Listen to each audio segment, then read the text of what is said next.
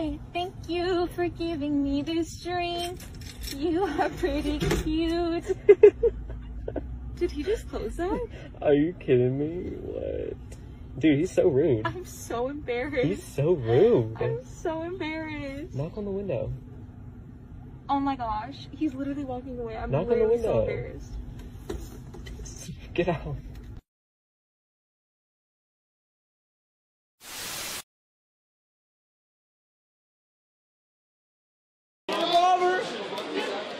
Are you serious? Are you serious?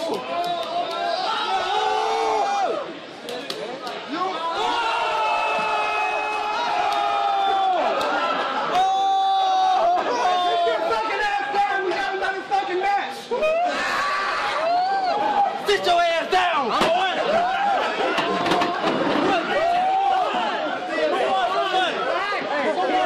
He bet on you. Who else got some money on me? Who got some money on me? Who got some money on me? Who got some money on me?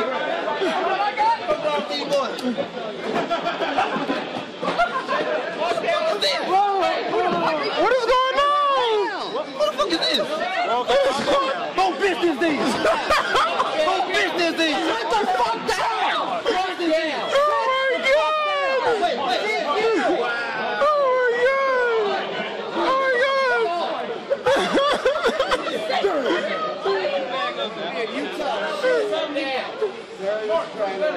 Shut up and sit down.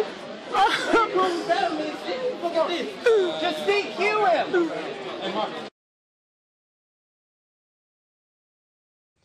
The other big change is that the brown M&M has, quote, transitioned from high stilettos to lower block heels. Also less sexy. That's progress. M&Ms will not be satisfied until every last cartoon character is deeply unappealing and totally androgynous. Until the moment you wouldn't want to have a drink with any one of them. That's the goal. When you're totally turned off, we've achieved equity. They've won.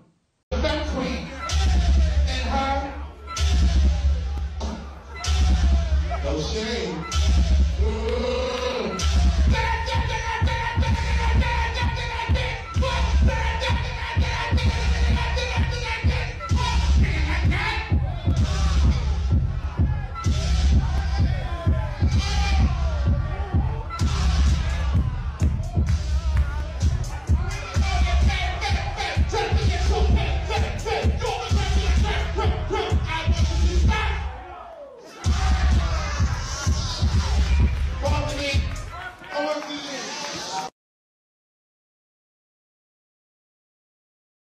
That you warn guys about girls like me, so tell me about girls like me. Just Humor women me. in general. Like, I mean, well, no, but no, don't women in general, because you literally specifically said before we got on here that you did say that you warn guys about girls like me. So now that we're face to face, what kind of girl am I? You're not special. You're like other girls. That's the key. I'm not special. Like, so, you're like other women that are. So like, what makes you special then? I never said I was. What do you gain from telling girls that they're not special? How does that make you feel? I mean, I know everything is a joke, but I'm asking you a real question. So how does it make you feel? Because if I say you're a bitch ass nigga, that does something for me, right? If I insult you, or if I tell you you're not special, you're forgettable, what does that do for me? No, but that doesn't. But that's what I'm saying.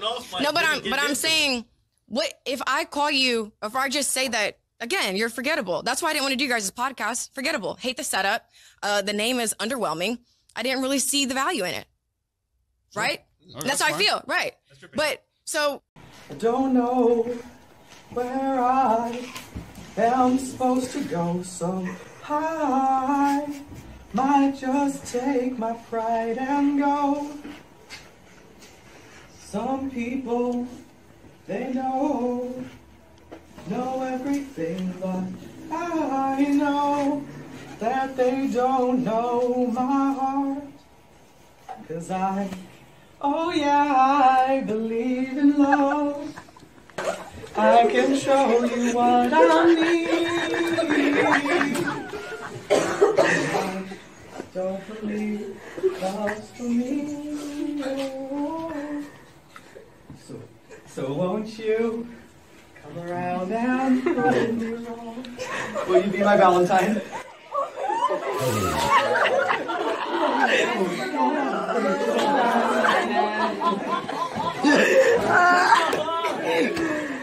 I started recording because this guy was being sus.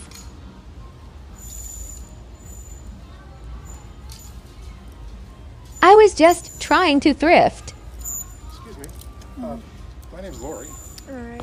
I just think you're one of the most beautiful girls I've ever met. Oh, thank you. Could I buy one of those things for you? Oh, no, it's okay. I'll be fine. You sure? Yeah, I'm fine. Okay. Yeah. Are you engaged with someone or involved with someone? No, I'm not, but I'm not either. I'm only 17, so. Okay, well, that's a good age to be. Yeah, it is. I'm not quite that. All right. I got injured about a month or so ago. My knee is kind of, I'll show you, it's kind of banged up. I get bitten by a tick, actually. Maybe you can guess which one is bad. Oh, I have no idea. You can't no, tell? I can't tell. It's the right one. Anyway, I live out in the country, and I got a bunch of stuff that I was kind of trying to keep up on for work, but it's kind of falling behind. I'm looking for someone to help me. Oh, okay. It's a paying thing, but it's basically involves getting my stuff out of the garden and processing some things like tomatoes and that kind of stuff. Right, right. I'm getting a phone call. I actually have to go. Okay. Relax, nigga. He just touched a girl. Fuck, bro. That nigga's just crazy.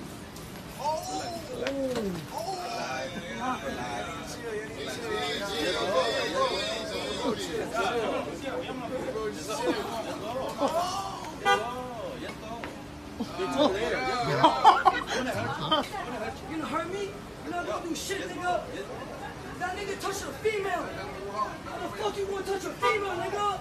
Touch me. Touch me then. Fuck. That nigga's touching females, touch me. Touch me, nigga.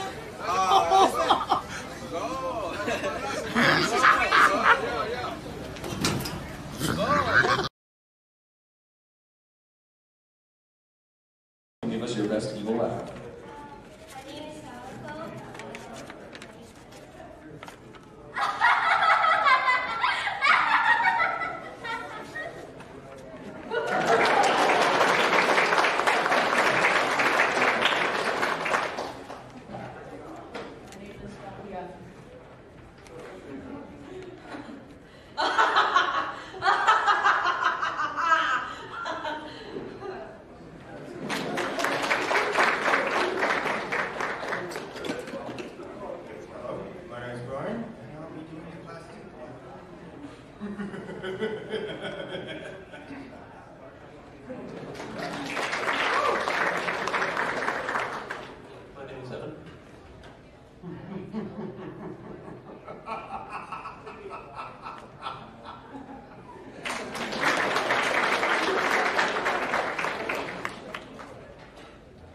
My name is Don.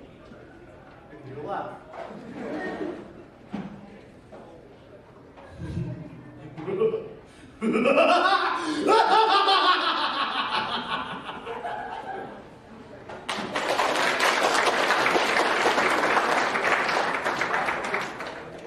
All right. Coach Nat, rather than communicate by Zoom, to come down on the stage and demonstrate to everyone what you're able to do at these clinics. Hello, and thank you, Adam.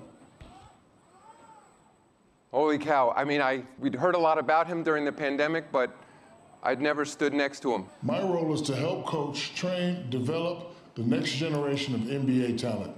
I know all the best moves and am untethered by one single dimension. I can even make a free throw. Before you leave, anything else you can do that you want to show the audience? I can even be the real Superman.